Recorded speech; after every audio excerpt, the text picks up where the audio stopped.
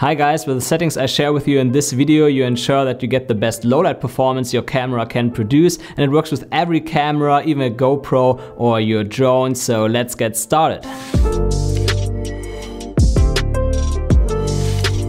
To get good low light footage, you need to ensure that as much light as possible hits your sensor, and the first step to do so is to use the lowest aperture possible. So on cameras like GoPro and most drones, you don't have aperture control, so there you can't do that. But if you have a mirrorless camera, for example, simply set the aperture to the lowest, and if possible use a lens with a low aperture. Generally lenses with an aperture of up to f2.8 are considered good for low light.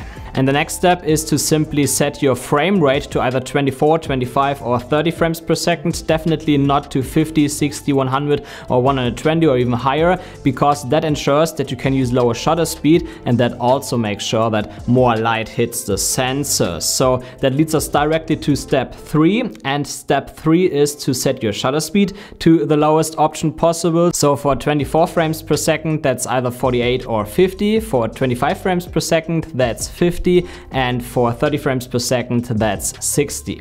And by the way, how do you like the haze effect in my studio? I just got the spray here and trying it out. I really like it, looks pretty cool, right?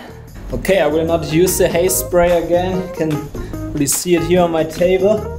It leaves this oily film over the table and like everywhere in my room now. So if you are in Thailand and you see this haze spray here, the cheaper one, don't get it.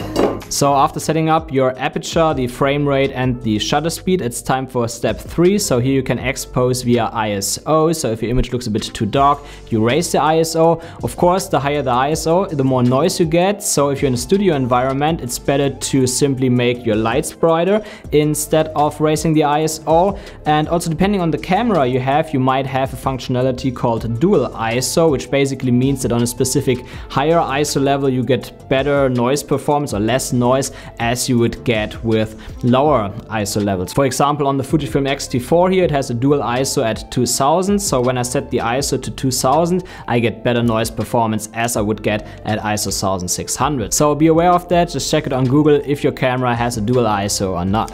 And then you can also change the picture profile in camera for better low light performance, but that depends a bit. If you are in a very dark setting, it's generally better to use a contrasty picture profile to hide the noise directly in camera.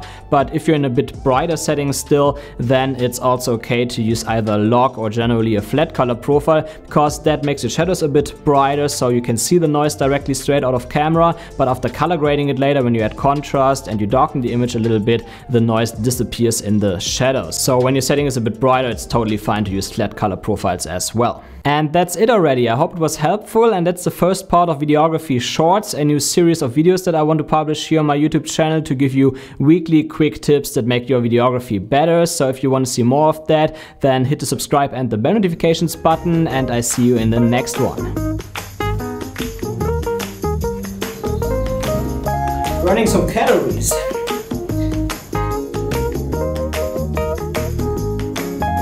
Yeah, the carpet needs a bit deeper cleaning.